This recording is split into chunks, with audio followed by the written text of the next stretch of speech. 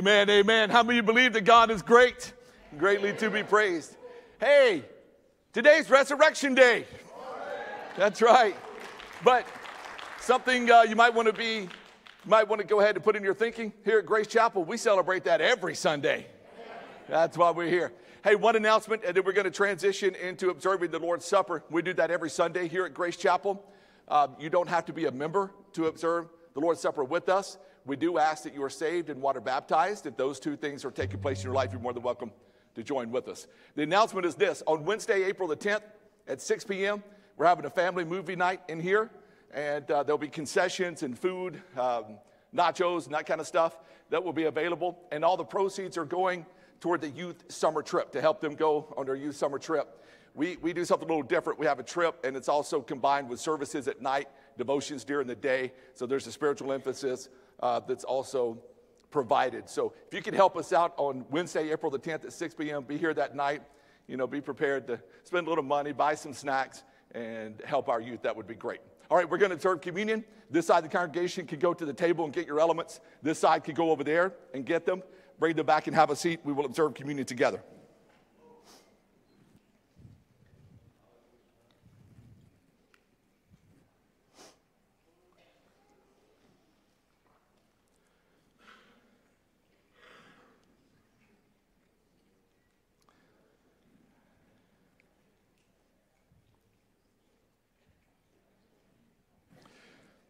There are many benefits to observing communion,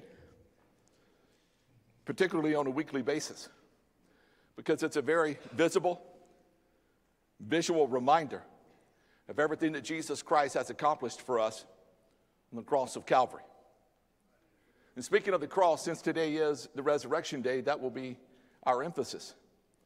Jesus Christ did not die for anything that he did. He died for everything I have done and will do. And the same applies to you. That's the power of the shed blood of Jesus Christ. His death, burial, and resurrection assured that our sins are forgiven, our salvation is purchased, our eternal destination is sure. And while we wait for heaven or his second return, we experience blessings here on the earth right now. And one of the things that I want to encourage Christians with is this thought. Your worst day on earth is the worst you will ever experience for all eternity. For a sinner who has not come to faith in Christ, their best day on the earth is the best they will ever experience for all eternity. That puts it in perspective, doesn't it? That's why the scripture is true that our trials and our afflictions are light compared to the eternal weight of glory. And that was all provided for us because of Jesus' death, burial, and resurrection.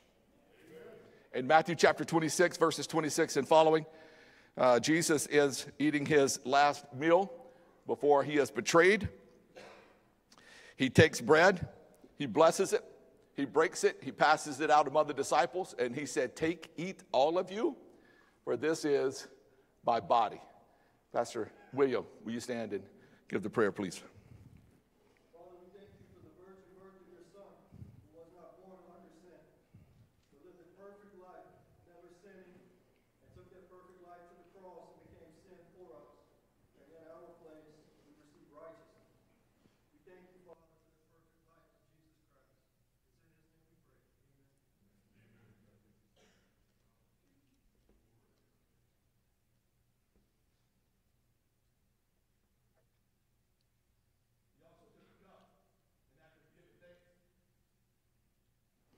After he had given thanks, he passed it out among the disciples, and he said, "Take, drink from it, all of you, for this is the blood of the covenant that was poured out for many for the forgiveness of sin." Pastor Keith, will you pray, sir? Lord, we thank you for the blood that you shed and cost our sins. It was a precious blood that covers great atonement. Father, we give you glory and honor and praise for this day as we celebrate your resurrection. In Jesus' name, amen. Let's partake together, please.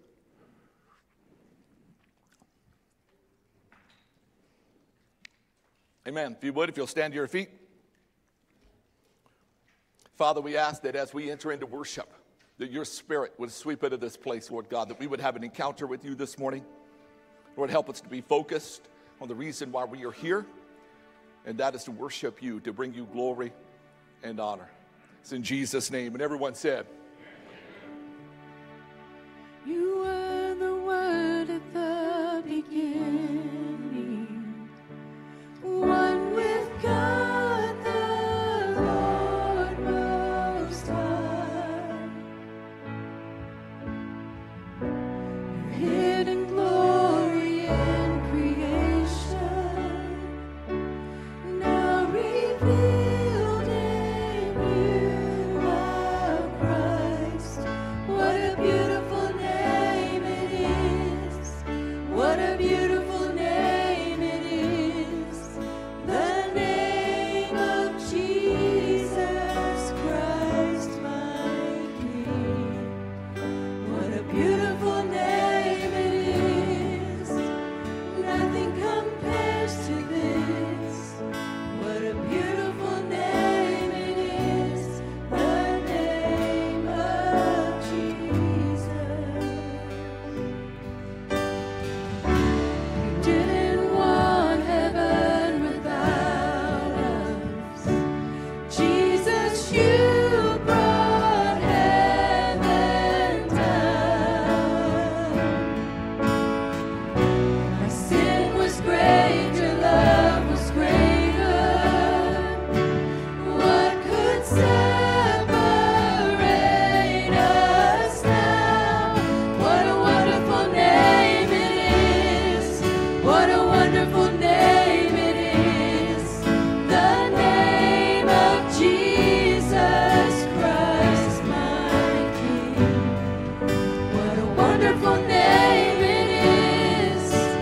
Nothing compares to this. What a wonderful name it is. The name of Jesus. What a wonderful name it is. The name of Jesus.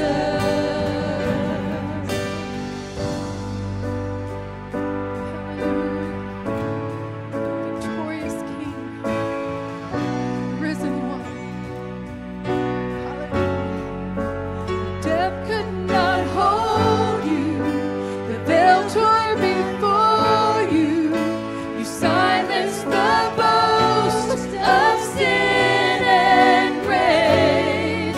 And the heavens are roaring the praise of your glory. For you are raised to life again. And you have no rival. You have no equal. Now and forever, God, you reign. For yours is the kingdom, and yours is the glory. Yours is the name above all names. What a powerful name it is. What a powerful name it is.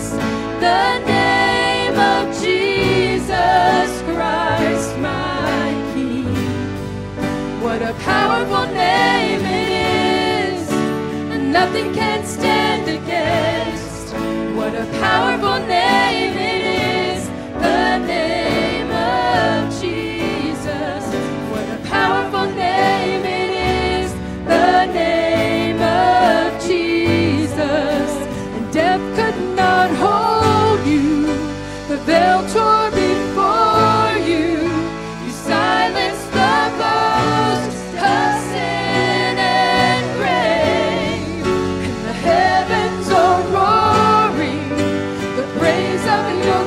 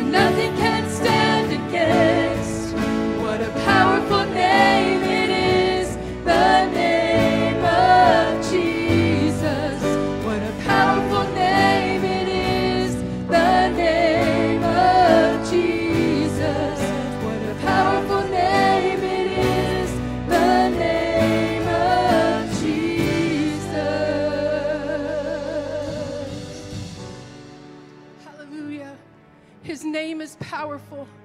And there's some of you in this room today that have been praying, or maybe you've been scared to ask God to do the miraculous. But today, our God is able. If He can rise from the dead, if He can set us free from death, hell, and the grave, can He do a small miracle for you? Can He heal the sick? Can He raise the dead? Our God is able. Today, let's believe and trust in Him that He can do what He said He could do. Hallelujah. They say this mountain can't be moved.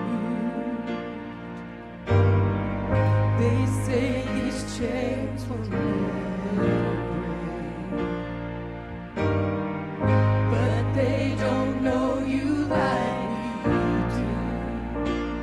For there is power in your name. We've heard that there is no way through. We've heard the time will never change. They haven't seen what you can do. For there is power in your name.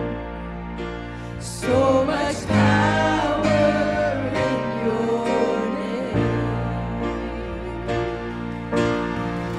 Move the unmovable, break the unbreakable. God, we believe. God, we believe for it. From the impossible, we'll see a miracle. God, we believe. God, we believe for it.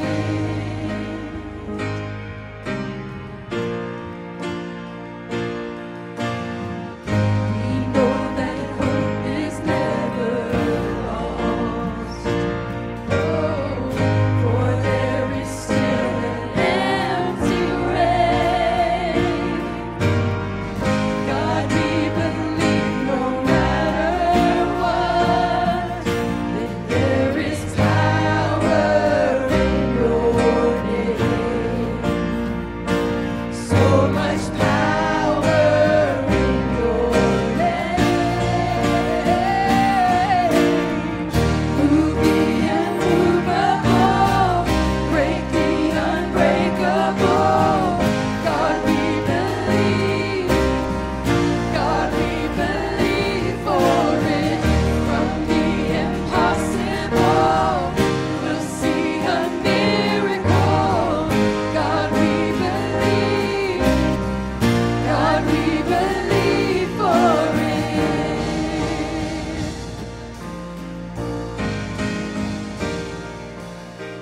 You are the way when there seems to be no way.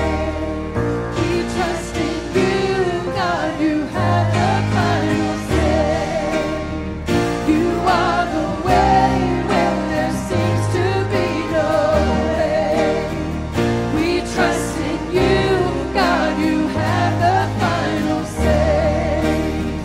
You are the way when there seems to be no way.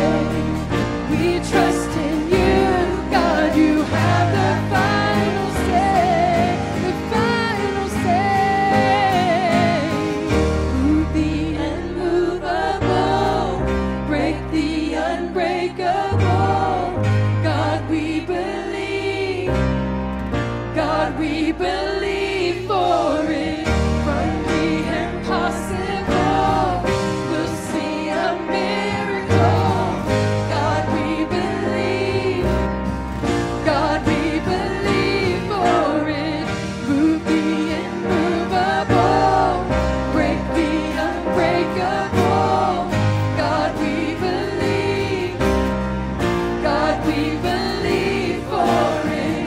From the impossible, we'll see a miracle. God, we believe.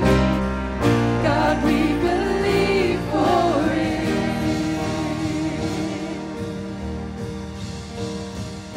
'Cause you said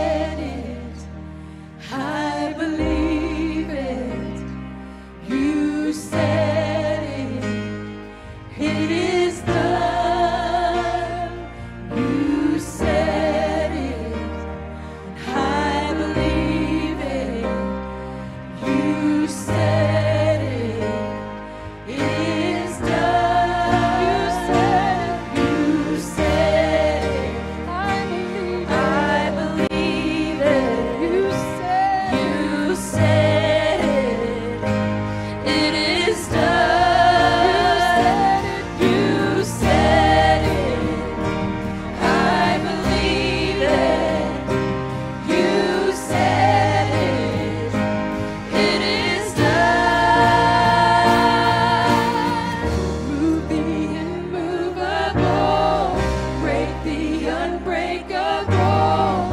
God, we believe. God, we believe for it.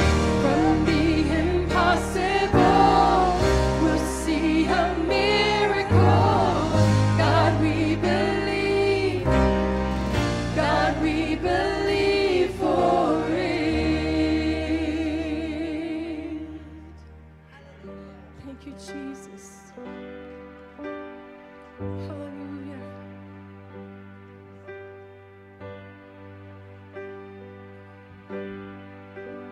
The moon and stars they met. The morning star was dead. The Savior of the world was fallen. His body on the cross, His blood poured out for us. The weight of every curse upon Him.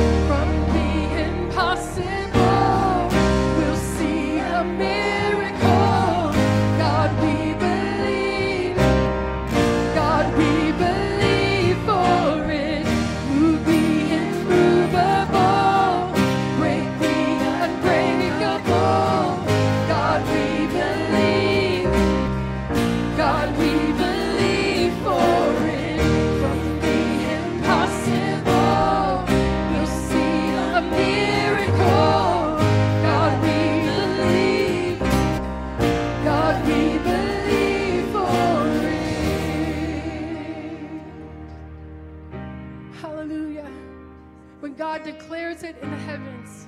It is done. Whether you see it right now, whether you feel any change, our God has said it. And He is a God who keeps His promises. He never, ever lies. He is perfect in all of His ways. And if He said it, He will do it. All we have to do is believe it and trust in Him and walk with Him and follow Him and submit to Him. You can't do it your way. It's not going to look like you want it to look. If you try to do it your way, you're going to miss the Father. You're going to miss His blessings. You're going to miss His miracle. You're going to miss His deliverance in your family. You better submit yourself to the Father today. Submit yourself to the King of Kings and the Lord of Lords. He will never disappoint you. He will never take advantage of you. He will never mislead you. He will never guide you in the wrong direction.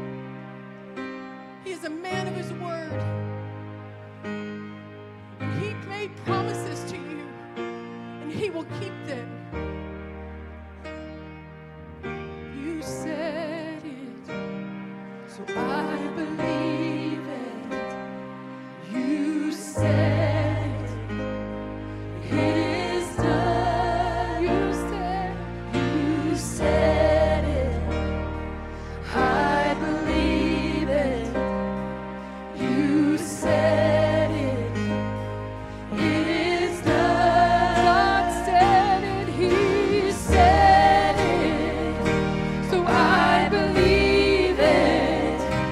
He said it, it is done. He said it, so I believe it. He said it, and it is done. Move the immovable, break the unbreakable. God, we believe. God, we believe for it. From the impossible, we'll see a miracle. God, we believe. God, we believe for it.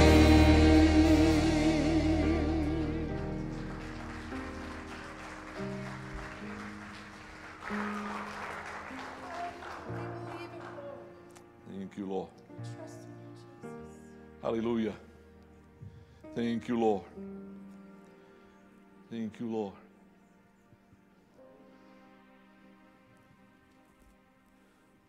Some may be here this morning or possibly listening to us online at some point in the future, and you ask yourself, what are they singing? God has said it, so I believe it. Well, has God spoken? And the answer is yes. It's in His Word. And anything that God impresses upon you, reveals to you in your prayer time, or maybe dreams or visions, does not go beyond His Word. Has God spoken? Yes. If you want to know what God's promises to you are, know His Word. When you get into His Word, you know His promises. And then you know they are yes and amen in Jesus Christ. So you must come in covenant faith with the Lord Jesus Christ. What does that mean? Repent of your sin. Place your faith in the finished work of Jesus on the cross of Calvary. Confess with your mouth that He is Lord. And you'll come in covenant relationship with Him. And all of the blessings of Abraham are then placed upon you as a child of God. So I encourage you this morning, take a moment right where you are to raise your hand. And if the Lord has been dealing with you about something, as we were encouraged this morning in this song, simply say out of your own heart and mouth, I believe it. I believe it. It will come to pass. I believe it. Thank you, Lord. Father, I thank you for every person that's in here this morning. Thank you, Lord, that they've received your instruction, your encouragement through our worship. Lord, as we transition into the preaching of the word, I pray that there would be and maintain an atmosphere of faith where they would hear, they would receive, and that you would get all the glory. It's in Jesus' name. If you believe that, say amen. Amen, amen. God bless you. You may be seated this morning. Thank you, worship team, for leading us into the presence of the Lord.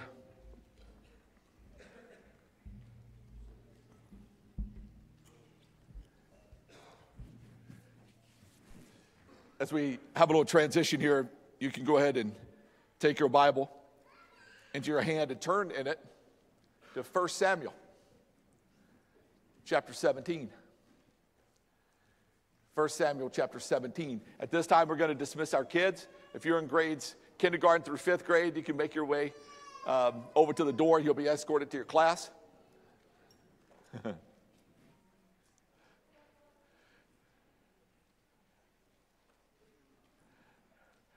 Everybody looks nice in their Easter outfits, Resurrection Day outfits.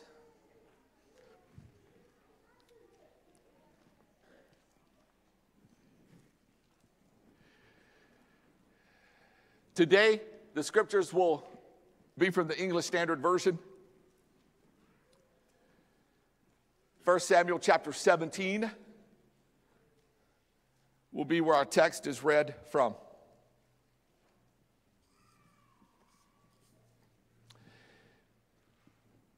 You ever noticed that sports fans live and die with their team? It's like they experience all the emotional highs and all the emotional lows of a season.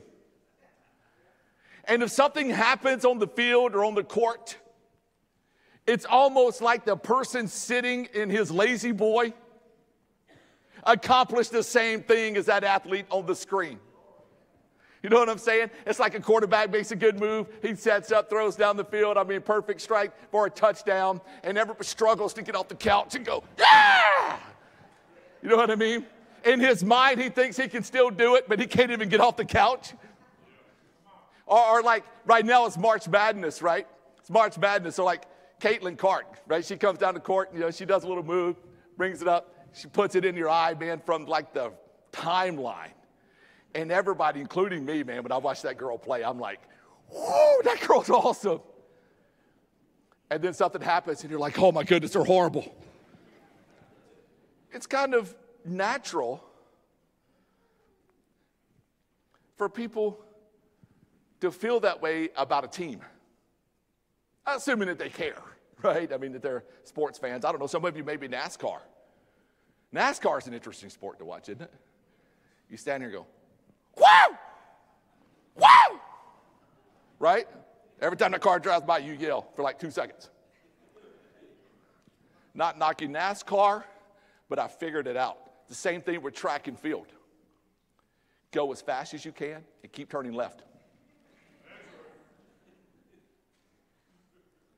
And if the race driver has a wreck, I mean, your heart sinks. Because you experience vicariously what that athlete is experiencing. In a similar way, the scriptures relay the same story. 1 and 2 Samuel in your Bible was originally put together as one book. And the author of Samuel wrote his book for a very particular purpose. It is highly skilled, highly selective to prove one point. It is trust in the house of David. You see, there was some conflict between should Saul be king? Should David be king? So people split up, man. They had their teams, and they were experiencing the highs and lows of whatever was going on in Saul's life, whatever was going on in David's life. And at the time that Samuel was written, those who were hoping in the house of David, who were trusting in the house of David to be the king of Israel, was experiencing an emotional low. They were struggling. David had went into sin. The kings who followed him had went into sin. And so there was some hard times coming upon the nation. And the writer of Samuel wrote to say, no, remember, guys, you chose Saul to be king. God chose David to be king. And he also promised that out of the lineage of David would come the greater David, whose name is Jesus. And he will reign on the throne of his father David forever. Now, let's read our text. 1 Samuel chapter 17, verses 46 through 47 in the English Standard Version. This day the Lord would deliver you into my hand, and I will strike you down and cut off your head. And I will give the dead bodies of the host of the Philistines this day to the birds of the air and to the wild beasts of the earth, that all the earth may know that there is a God in Israel, and that all this assembly may know that the Lord saves, not with sword and spear, for the battle is the Lord's, and he will give you into our hand.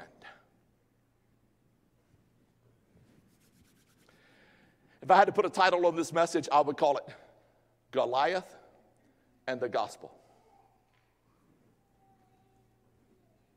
First Samuel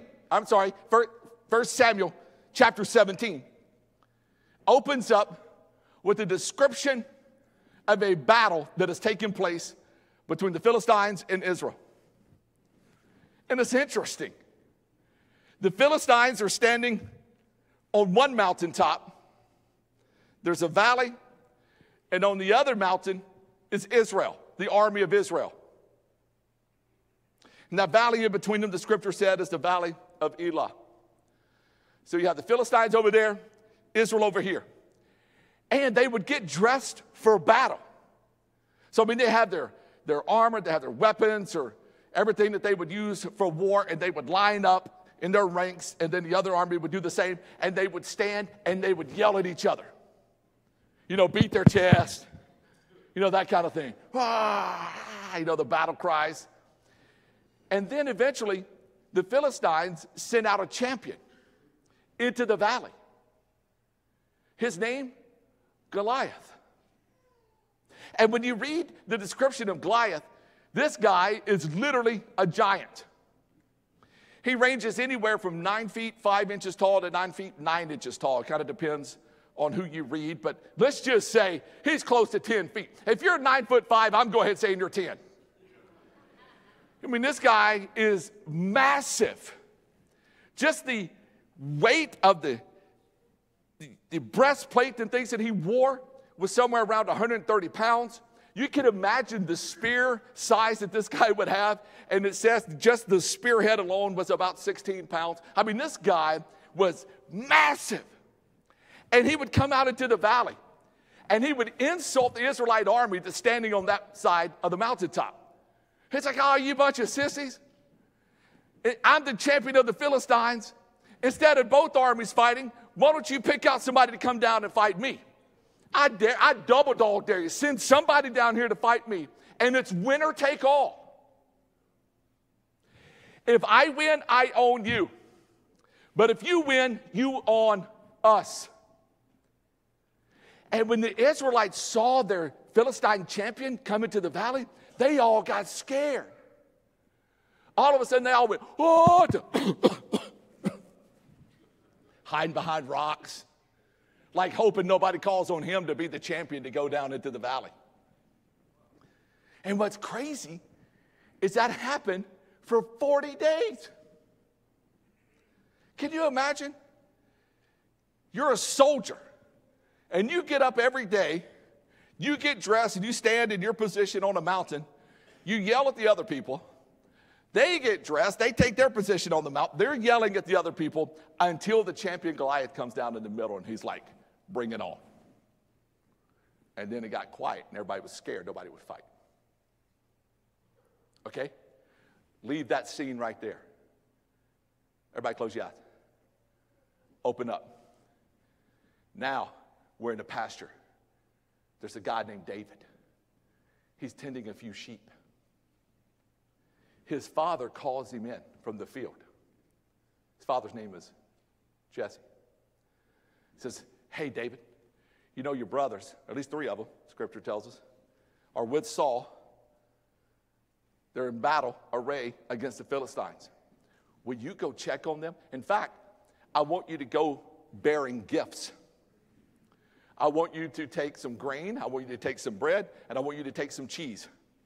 And I want you to go check on your brothers, and I want you to give them these gifts, give their commanders these gifts, make sure they're doing okay, and bring back a token, like let me know that they're okay.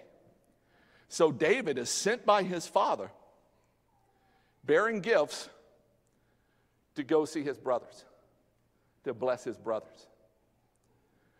So David goes, and when David walks up on the scene, he witnesses what's taking place. Israel on one side, Philistines on another, Goliath in the middle talking trash, challenging anybody to come fight him. And David is shocked at what he hears. He walks around, he's like, y'all gonna let him talk to you like that? I'll fight him. And his older brother got upset with him. He's like, no, I know the intentions of your heart. You're just evil. You said you came down here to bring us gifts, but you really just want a name for yourself. You're a glory hog. And David goes, man, shut up, punk. I'll fight anybody. I'll fight him. And then everybody got upset with him. But in the process, word got back to King Saul. King Saul says, man, if you fight for me, I've offered this for everybody. If you go down and fight Goliath and you win, I'll give you all the money you could want. I'll make you rich. Better than that, listen to this, people. I'll make your whole family tax-free in the land. Wouldn't that be awesome? It's like the IRS says, you know what, because you beat Goliath, you and nobody in your family has to pay any more taxes. Wouldn't that be awesome? And then he said, I'll give you my daughter to marry. That's a big deal too, because you're coming into the royal family at that point.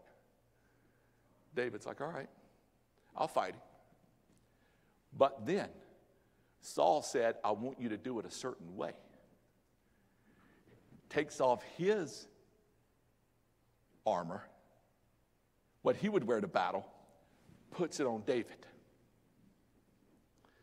David walked around for a little bit, and he's like, I can't fight in this. I haven't tested it. It wouldn't be wise. I haven't trained in this. I can't wear this. It doesn't fit properly. It's not made for me. I'm not going to fight like this. Takes it off, gives it back to King Saul, takes his staff, because he's a shepherd, walks down. As he's going down, he sees a brook, takes up 5 smooth stones from his brook, puts it in his pouch because he's also got a slingshot. So now, the champion Goliath comes down, and he's in the valley. And he says, I'll fight anybody, bring it on. But it's winner take all. If I win, I own you. If you win, you own us. And all of a sudden, he sees David coming down with his little staff, his little pouch hanging off of him, and a slingshot. And Goliath, who's like, almost 10 foot tall, starts talking smack. Man, he goes, what am I, a dog? That you come to me with sticks? I'm going to kill you, and I'm going to feed your flesh to the birds of the air and beasts of the field. And David goes, bet. David ups the ante. He says, I come to you in the name of the Lord, you uncircumcised Philistine. It was like you could hear a mic drop. He's like, you little punk, you're a nobody. You're not even circumcised. You're not in covenant with God. You're nobody. In fact, not only am I going to kill you, I'm going to kill all your buddies too, and I'm going to feed them to the birds of the air and the beasts of the field. Punk. Now, that's Jason Murphy version. If you read the ESV, it's not going to sound or read exactly like that, but it's in the spirit of what David did. And Goliath got upset. Goliath was like, all right. So Goliath starts walking toward him. You can imagine this big old giant. I mean, almost 10 foot tall. Don't take him long to get through the valley. He's taking his step. David, on this side, wasn't going to let him walk to him. He starts running at him. And while he's running at him, he grabs his stone, puts it in a sling. We say slingshot. It wasn't one of these things, okay? It was one of the they were waving the hand. You had to be really skilled with this slingshot. And so he puts in this on, and he's running, he's waving that thing, and all of a sudden, he lets it go. And the stone hits Goliath right there. I mean, the one spot where there's no armor, it's just bam! And it literally stuns Goliath, knocks him out. He falls face down. Boom! And then, David runs up to him. This is where there's supernatural strength. The Holy Spirit powered David to take Goliath's sword. Now think about how big that thing is. And then cuts off his head. I know, it's in the Bible. Now, the scripture doesn't say this part, but I'm pretty sure it happened, okay? David cut off his head, picks it up, and looks back at his buddies and goes, "Whoa!" And everybody on this side of the mountain looks at each other like, "Whoa!" Yeah, they were rednecks from Tennessee, baby. And all of a sudden, this army, Israel, goes rushing down into the valley, and they chase the Philistines. And of course, it was a great victory. All of Israel won because their champion, David, won. Now, some of you might be thinking, what in the world does this have to do with Easter? I'm glad you asked me.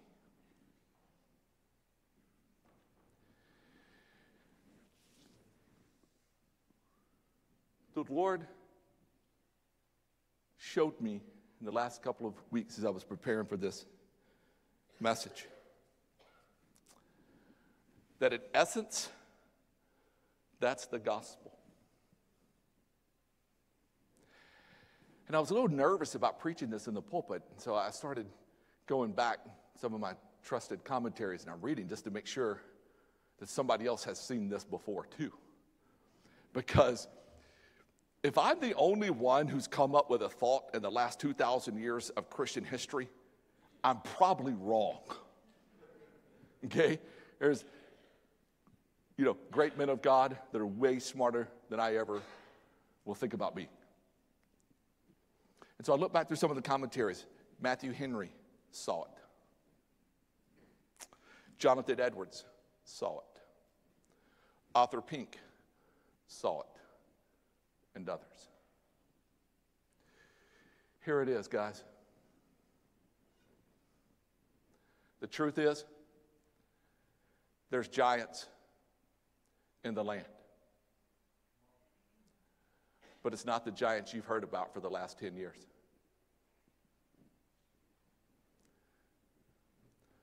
Typically, when people preaching this subject, they're like, oh, there's giants in the land. It's your lust. It's this and that. We got to go beat it up.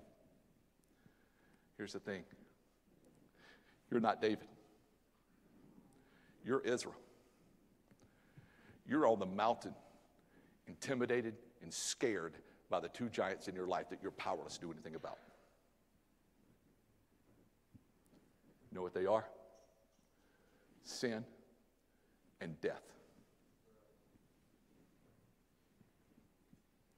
Romans chapter 5, verse number 12. It should come on the screen. I'm just going to paraphrase it. Romans 5:12 says, therefore, since sin came into the world by one man,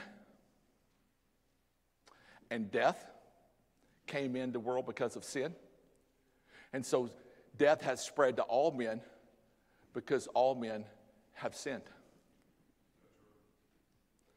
Now, what that is teaching is clearly in the fall, if you go ahead and read the rest of the chapter, what's happening is that Paul is making the case that Adam was the federal representative of the human race. God had a covenant with Adam. Adam represented all of humanity.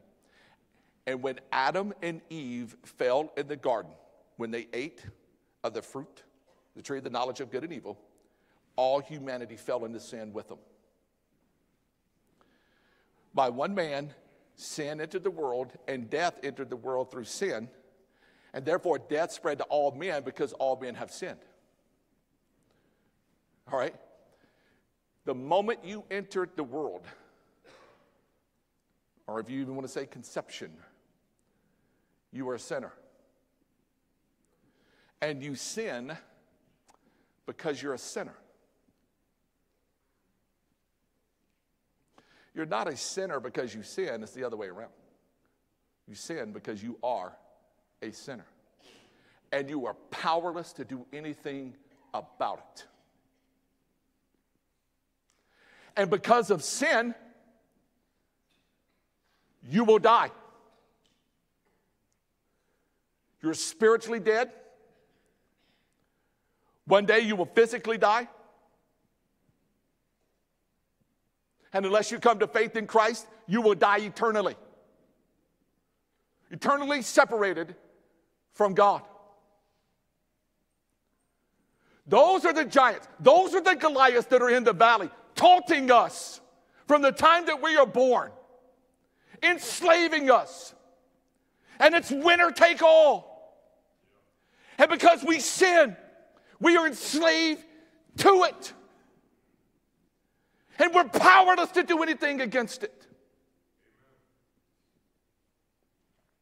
And because of that sin, because of our sin nature, we are born spiritually dead. And we're going to physically die. And unless we come to faith in Christ, we will spend an eternity away from Him, and it's called the eternal death.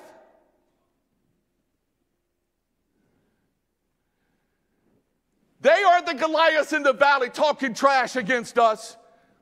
And we're the Israelites on the mountain, scared and trembling because we know we can't defeat them.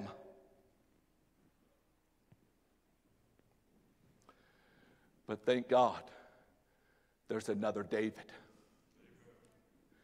His name is Jesus. And according to Matthew chapter 22, he is the Son of David. And he is our champion. He too was sent by the Father to this earth, bearing gifts. And so he was born of a virgin, and he lived a sinless life on this earth.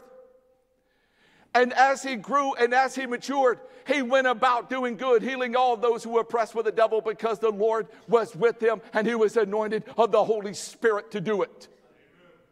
And so Jesus walked around in his earthly ministry, and he healed the sick, and the lame could walk, and the leopards had their bodies cleansed so that they were healed, and the blinded eyes were opened, and the deaf ears could hear, and the mute tongues could speak, and demons were cast out, and multitudes were fed with a few fish and a few loaves of bread. And Jesus could walk on the water, and he could calm the winds and the storm, and he could raise the dead. In fact, Jesus messed up every funeral he ever attended.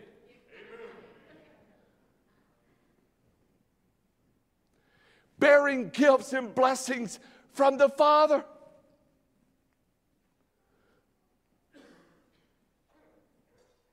But more than just bringing gifts and blessings from the Father, he came as our champion to defeat the giants that we were powerless to do anything about.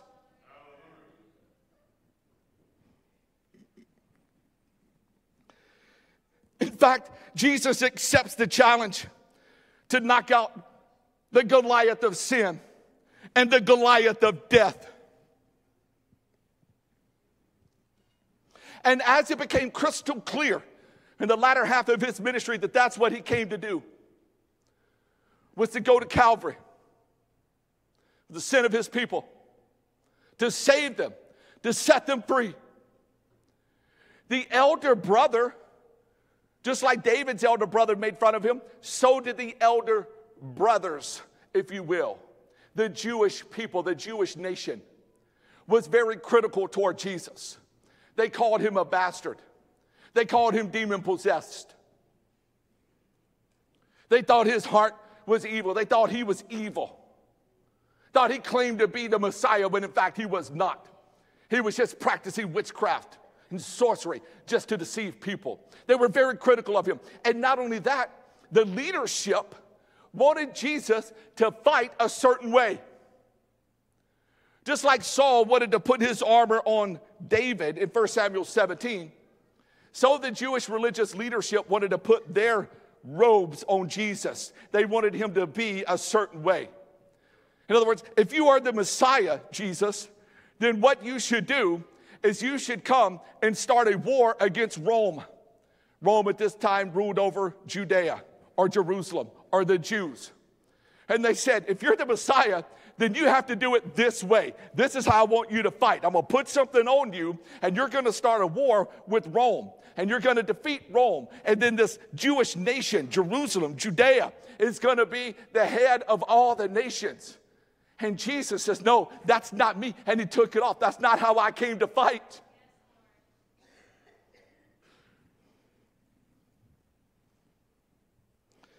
Instead, Jesus killed the giants of sin and death through his death.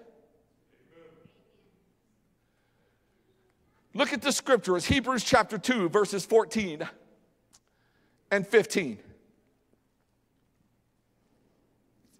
It says, since therefore the children share in flesh and blood, meaning humans, seed of Abraham, we share in flesh and blood. Fundamentally, we are all the same. Did you know that? He himself likewise partook of the same things. Okay? So you and I are natural flesh and blood. Jesus partook it. In the original language means he grabbed it forcefully and took it upon himself. In other words, God became man in Jesus Christ. And then listen to this. Through death, he might destroy the one who has the power of death, the devil, and then deliver all those through whom the fear of death they're enslaved to all their lives. What? What? That is as crazy as David facing Goliath with a slingshot. Our David, Jesus Christ, faces down Satan with the cross. Instead of calling down millions of angels, instead of just saying, be gone, he through death destroyed the one who had the power of death, the devil.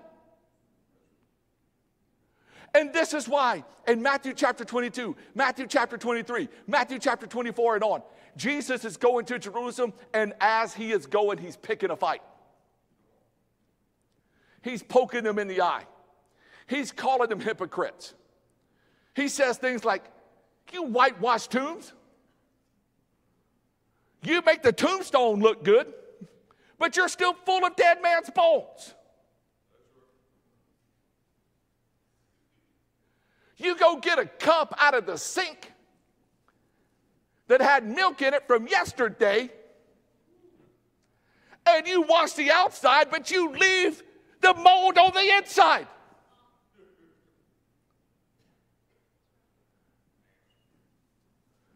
He said, you guys will, man, you will go to the ends of the earth, you'll cross the sea just to force someone to become like you and to follow all of your religious rules, and all you've done is made them a twofold child of hell, because now they think they're saved and they're worse off to begin with. Yeah, you ought to read Matthew chapter 23. It's a pretty good sermon. Well, unless you're the Pharisee. And what was he doing? He was like pushing them in the shoulder. Like, come on, I dare you to do something. Because now listen. Jesus was in full control.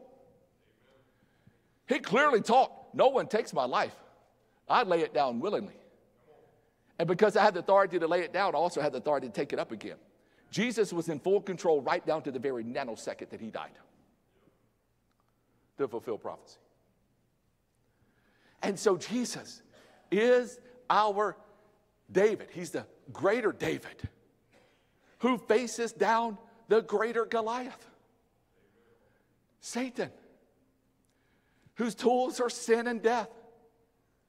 And because that all human race is enslaved to it. And so Jesus, through death, defeats it. How?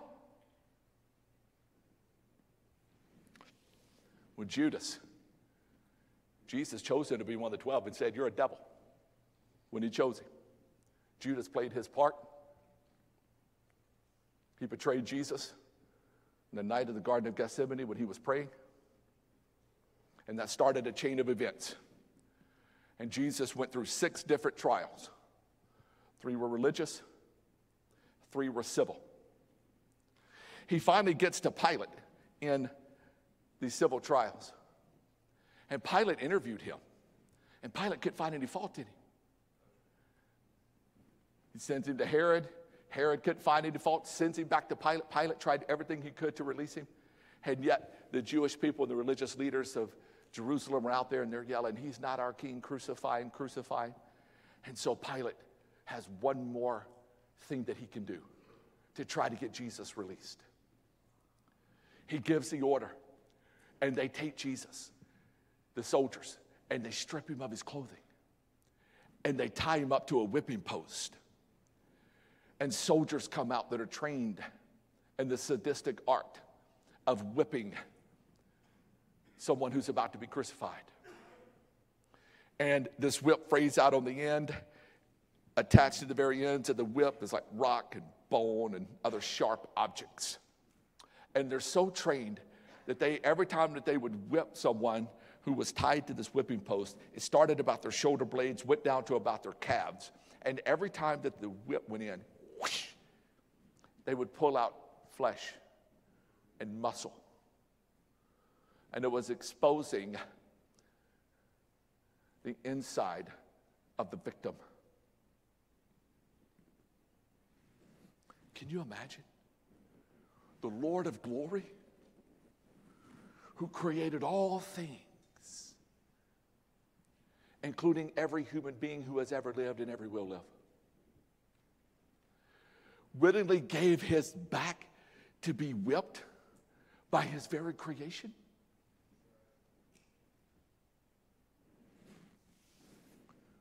Whoosh. Whoosh. Whoosh.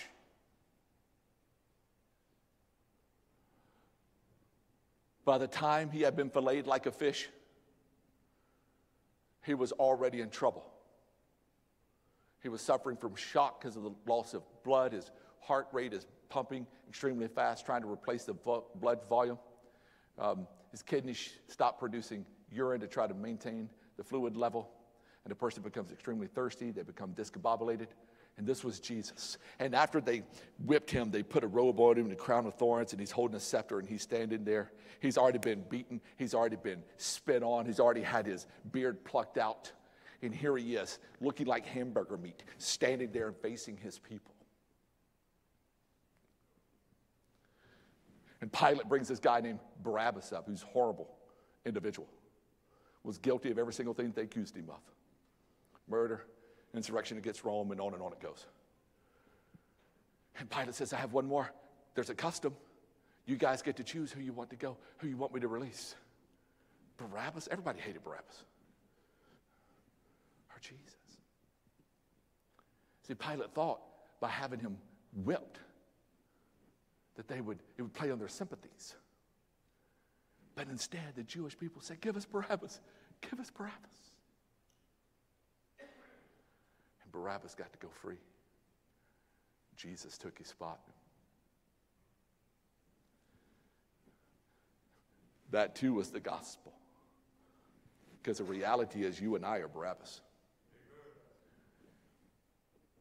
I know you came Easter and I'm supposed to make you feel good, but the truth is you're a horrible individual. So am I, especially before we came to faith in Christ. Now we're a new creation. It's a whole different story if you're saved. But if you're not saved, you're a horrible individual. You're guilty of everything everybody says about you. See, God tells us in his word, if you've broken one commandment, you've broken them all. So it's all a matter of what standard you look from it. If you look from God's standard, not good. Pilate, washed his hands, can't do anything about it, gives the order. They take Jesus, they put the crossbeam on his back. They force him to carry his own instrument of death to Golgotha, which is translated the place of the skull. And I'm sure you know or have read that Jesus got to a point where he couldn't carry. They had to have another individual to help him. Eventually, Jesus gets to the point where he's going to be crucified. They lay him down on the crossbeam, and they stretch his arms out, and they take spikes, it's about 9 inches, and they drill him or hammer them into his hands. Bing! Bing! If you've ever hit your funny bone, you realize it's not so funny. And where they put the nails, that's the nerve that would have been crushed. So you can imagine the intense pain as this is happening. Once he's nailed, of course they put they nail his feet to the cross, and they raise it up and it falls into place, the hole that they've dug. When that happens, the jar of it causes his shoulders to be dislocated. So now he's hanging like this. And the only way to get any breath is to kind of stand on the feet, kind of force yourself up with feet that have been nailed. And what ends up happening is the nail rips through the feet until it locks up against the ankle bone. And oh, by the way, your back that's just been ripped open by whips is having to scrape up and down that cross as you try to breathe. Most people die of asphyxiation. They can't do it. They just give out, and they hang right here, and they literally drown. They die, suffocate. Jesus kept bringing himself up and down the cross.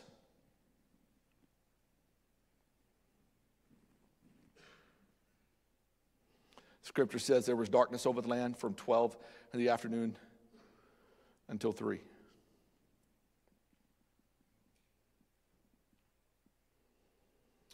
The Jews have a custom in that time that they can't leave somebody on the cross when it's dark. So they wanted to take Jesus' body off the cross, but they also had to ensure that everybody was dead. And so the Roman soldiers took a big stick, broke the legs of the criminal on the left side of Jesus, who deserved to be there, deserved capital punishment. Broke the legs of the criminal on the right side of the cross, who also deserved to be there, deserved capital punishment. Why did they break their legs? So they can't breathe. It was ensuring that they would die quickly. But when it came to Jesus, they didn't break his legs. Why? To fulfill Scripture. The Scripture tells us not one bone of his body would be broken. Instead, they took a spear and they kind of rammed it in between his rib cage. What it did, when it pierced out, blood and water comes out. Those in the medical community know that was a sign of death. It was blood and water, it's called. I'll back up just for a few minutes. Right before Jesus died, he mustered all the strength that he could. And he said, "It is finished." And he bowed his head and gave up his spirit. And when he did, there was an earthquake. And in the temple, that veil that separated the holy place from the most holy place was torn in two from top to bottom. It was as if God reached out and just went whoosh. In other words, it was symbolic, saying that the presence and the power of God was no longer going to be contained in some temple somewhere in the Middle East behind some curtain. The presence and the power and the grace and the mercy of God is now rushing out of that temple in the Middle East, and it is covering the earth like the waters cover the sea. And everybody, white, black, Asian, Hispanic, it doesn't matter, has access to God and grace and forgiveness and mercy because of what Jesus Christ accomplished on the cross of Calvary.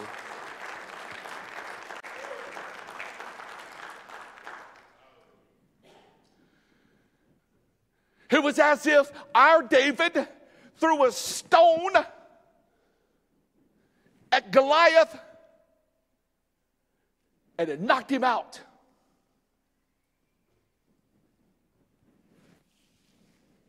But then they took Jesus off the cross and they buried him in a tomb. And there he was. Everybody was concerned. Jesus died. Jesus died. Rome thought they solved a problem of an insurrectionist. The Jews thought they got rid of a blasphemer. His disciples were scared, hiding in fear. And that's the way it was until Sunday morning. Or sometime late Saturday night if you follow that. It doesn't matter. They recognize it happened daybreak on Sunday. So all of a sudden, they go. And when they get there, the stone is rolled away, and there's an angel. And the angel says, why do you look for the dead among the living? He's not here. He has risen just like he said he was. See, Jesus came up from the grave. Death could not contain him. The grave could not contain him. Not only did he throw that stone at Goliath and stun him, he took his head off when he rose from the dead on Sunday morning.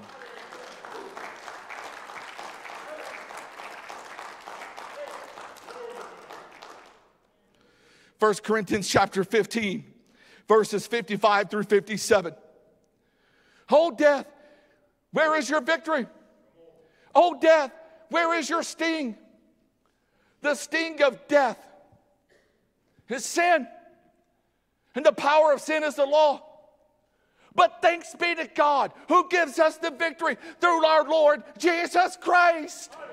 Those two giants, sin and death, were dealt, they were defeated, they were destroyed in Jesus' death, burial, and resurrection. And now, every person who repents of their sin and places their faith in the finished work of Jesus Christ is set free from the power of sin. It no longer has dominion over you. You are completely set free. According to Scripture, you are a new creation in Jesus Christ. If you were an alcoholic before, you are no more. If you were promiscuous before, you are no more. If you were a homosexual before, you are no more. If you were a blasphemer before, you are no more. If you were an atheist before, you are no more. If you were a Satan worshiper before, you are no more. You are a new creation in Jesus Christ. Sin has been broken off of you because of our David, Jesus Christ.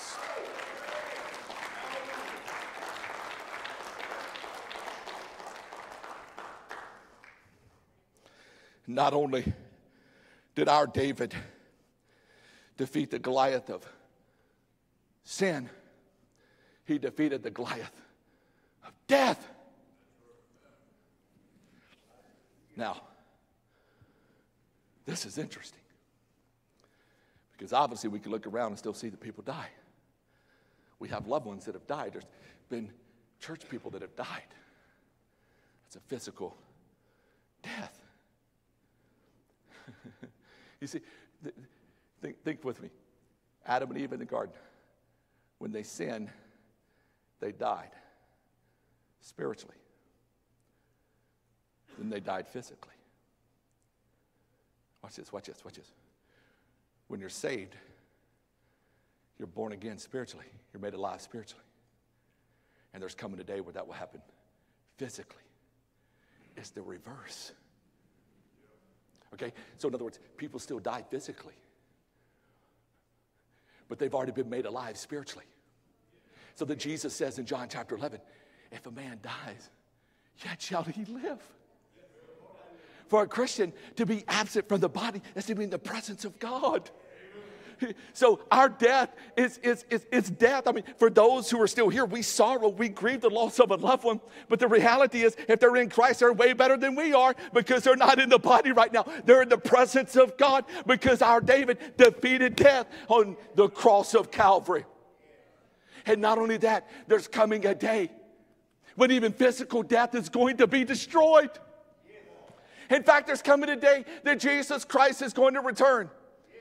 He's going to return with the shout, with the voice of an archangel and the trumpet of God, and the dead in Christ shall rise first. Then those of us which are alive and remain shall be caught up in the clouds to meet with the Lord, and so shall we forever be. And death will be destroyed. Revelation 21 says, death will be no more. God will wipe every tear away from our eyes. No disease, no sickness, no dying. It's all defeated because our David, Jesus, beat Goliath, Satan, in the death, burial, and resurrection. Glory be to God.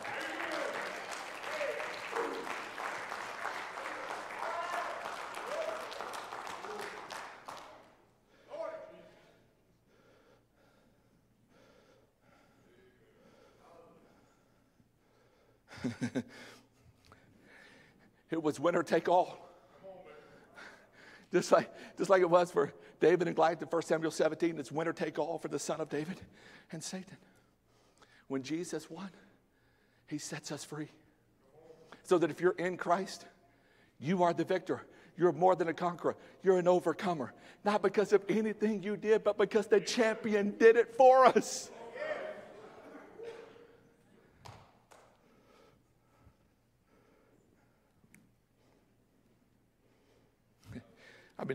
I could listen.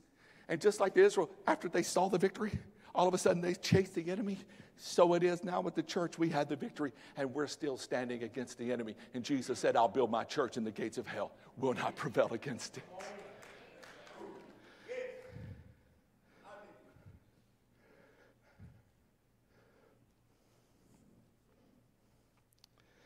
If you would, stand to your feet with me this morning.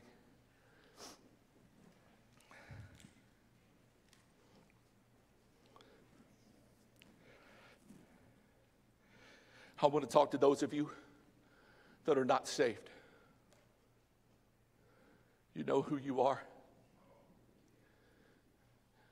You can pretend if you'd like, but you know in your heart if you're not saved.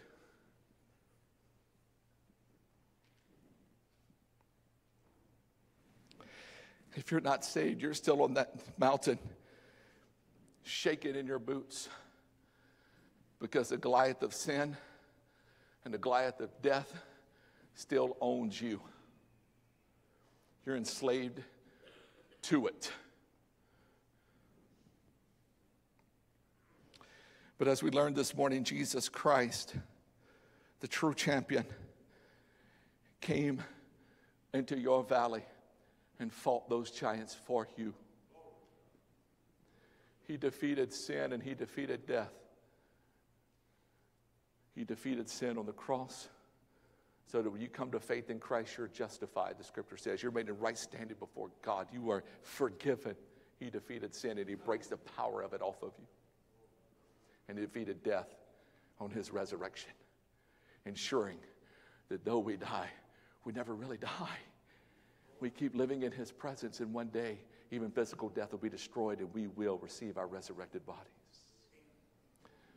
That's the message for you this morning on this resurrection day.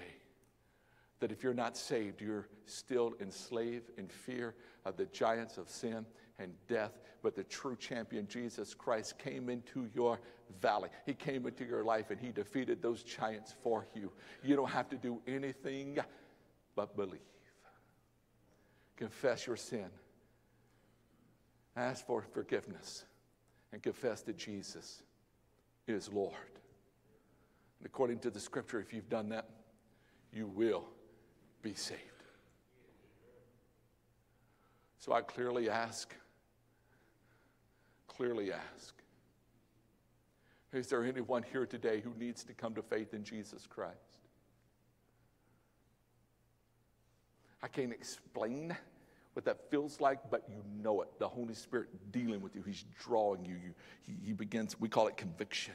He's dealing with you. And is there anyone who needs to come to faith in Jesus Christ, who needs to repent of their sin and place their faith in Christ, who needs those two giants defeated in their life? If there's anyone in this room, will you raise your hand right where you are and say, just pray with me. We're not going to make a spectacle. We're not going to embarrass you. We want to pray with you. I see some hands going up. Is there anyone else? Anyone else who needs to come to faith in Christ, needs those giants defeated?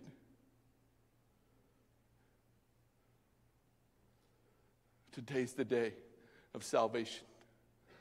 This is not manipulation. It's not even a fear tactic. It is a statement of truth. None of us are promised tomorrow.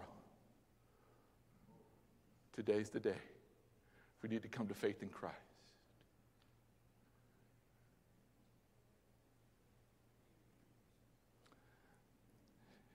Several hands were raised.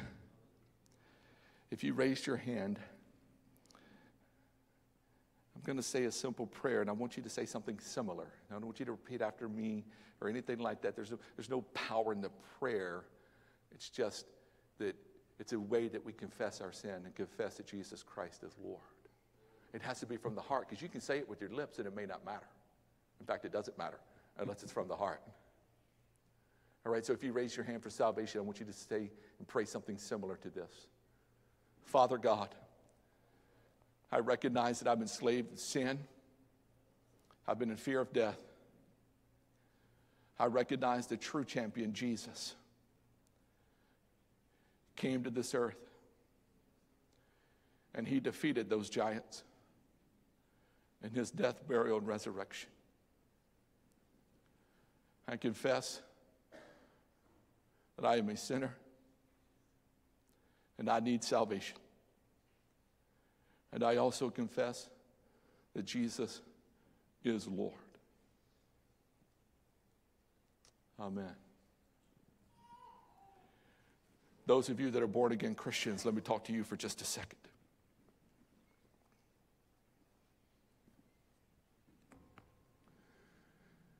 Jesus, the true champion, came and defeated those giants in your life.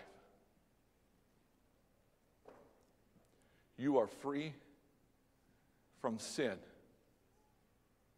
You don't have to be in bondage to it anymore. Its head has been taken off by the true champion, Jesus. And if you are going back into sin and you're dabbling with sin, you need to repent of that and confess right now. A battle's already been won on your behalf. Your victory was already established in Jesus Christ. Why are you going back to it? That giant is powerless over your life.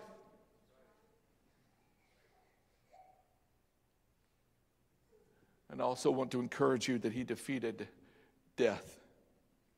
Therefore, you don't have to live in fear, as in Hebrews 2, verses 14 and 15. You don't have to live in fear anymore.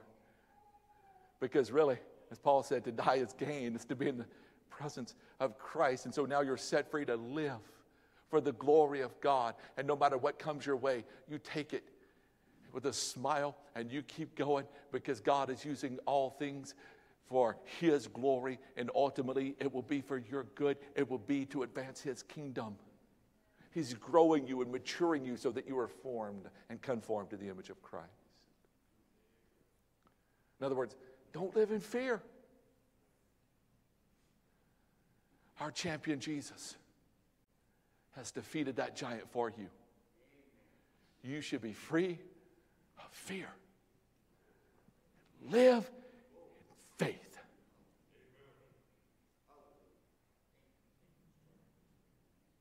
Come on, take just a moment right where you are to confess, Christian. If you're going back to sin, you don't need to. Jesus has already set you free from that. The champion defeated that giant in your life. You're not a slave to sin anymore. You are a child of God. You've been adopted into the family. You're an heir of God and a joint heir of Jesus Christ.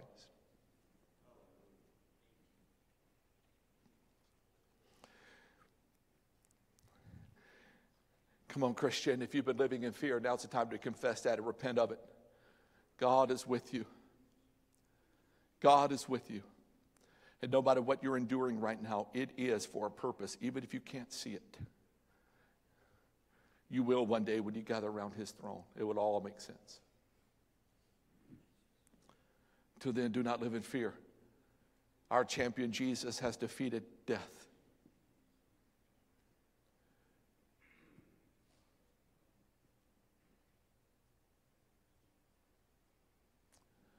Hallelujah.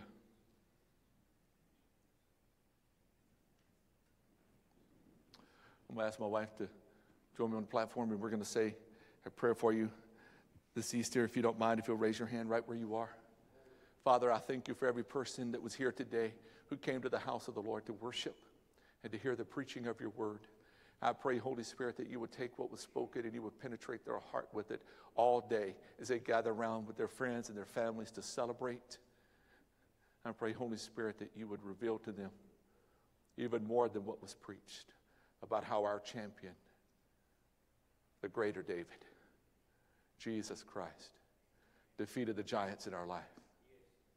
We are free. Lord, I pray for every marriage that's here today. I pray you bless them. I pray they'll be stronger than it's ever been. I pray that the hearts of the fathers will be turned back to the children and to the grandchildren. And I pray that the next generation's heart be turned toward their elders, that they would listen and they would receive instruction. And I pray, God, that you would empower your church to do great exploits for the kingdom of God until you return. We do not live in fear. We live in faith. We move onward. We march forward. We take territory for the kingdom of God, and we will do so until you return. And it's in the mighty name of Jesus we pray. And everyone said, amen, amen. God bless you. Happy Resurrection Day. We'll see you Wednesday night.